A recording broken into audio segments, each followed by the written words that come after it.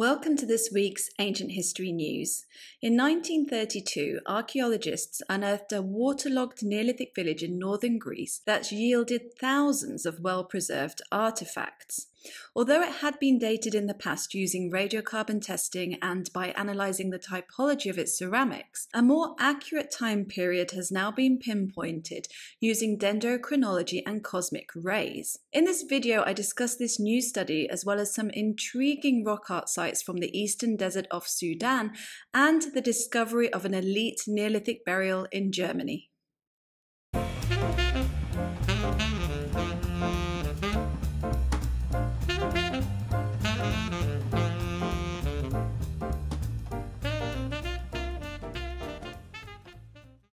Neolithic site in Greece dated using a Miyake event. Dispilio is a Neolithic archaeological site in northern Greece that was first discovered in 1932. The settlement occupied an artificial island on Lake Castoria from around 7,000 years ago. Excavations have uncovered wooden structures, more than 1,700 ceramic vessels, and bone artifacts including a flute. Its houses were pile dwellings, which means they were built on wooden stilts, and over 1,200 preserved pieces of these structures have been documented from the site's east sector. A reconstruction of these pile dwellings can be visited at the lake. One of the most intriguing finds from this village is the Dispilio tablet, which I had mentioned in a previous video on undeciphered scripts. The wooden tablet is inscribed with markings that appear to be writing, however they've never been deciphered, and even if they are the written communication of something, it does not necessarily mean they were part of a fully fledged writing system,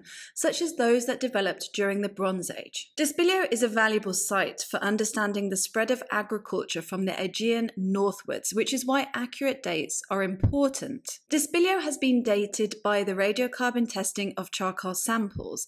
These calibrated date ranges indicate that the settlement was occupied between the Middle Neolithic around 5,600 BCE and the Bronze Age around 2,100 BCE. Now, a new study published in the journal Nature Communications has provided absolute dating for the site using a Miyake event in calendar-dated tree rings. Miyake, or solar energetic particle events, are sharp increases in the production of cosmogenic isotopes by cosmic rays and cause an increased concentration of carbon in tree rings as well as beryllium and chlorine in ice cores. These Miyake events are probably caused by coronal mass ejections from the Sun. Normally, dendochronological dating relies on tree ring width records, which have been calculated based on the known dates of living trees and projected backwards hundreds or even thousands of years. However, this type of dating is constrained timescale-wise, and records are geographically limited, which is why looking for these spikes in atmospheric carbon concentration in tree rings is more useful. In prehistory, two recently discovered Miyake events occurred in 7,176 and 5,259 BCE, which means it's now possible for researchers to date preserved wood from between the 6th and 8th millennium BCE. In 2019, at Dispilio, the team of researchers mapped 900 wooden piles and sampled 787 of these for the first dendrochronological analysis. This produced a floating oak tree ring chronology spanning 120 years and an overlapping juniper tree ring chronology spanning 303 years. However, absolute dating was not possible by this analysis alone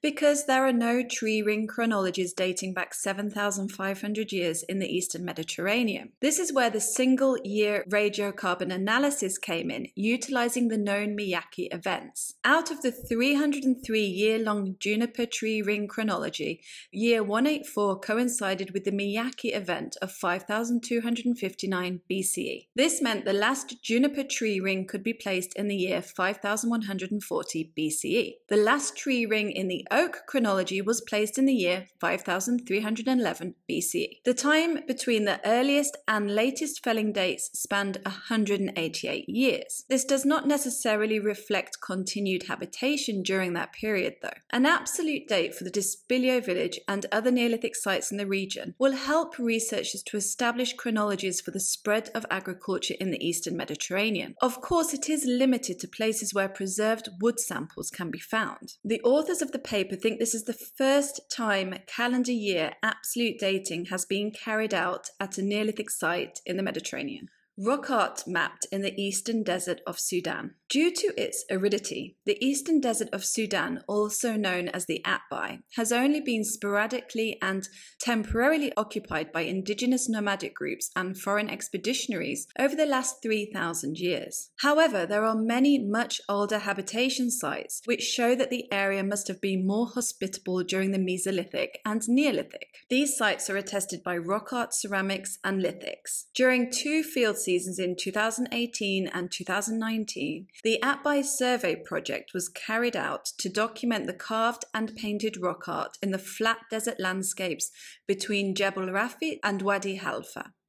As well as identifying 23 new sites, the surveys found that certain motifs suggest the area had a much wetter environment in the ancient past. Associated finds such as ceramics and lithics help the researchers to assign a Mesolithic or Neolithic occupation date. A new paper published in the Journal of Egyptian Archaeology outlines some key aspects of these 2 surveys. For example, cattle pastoralism is only possible with significant amounts of water and pasture. So the many rock carvings depicting cattle in such an arid location are surprising and show that the environment looked very different several millennia ago. Other faunal depictions include antelopes, elephants, and giraffes. The researchers also found anthropogenic carvings, tally marks, and scoop marks. Most of the paper focuses on boat motifs, which are significant because the area is more than 100 kilometers from the Nile River, and similar carvings are usually found in rock shelters closer to it.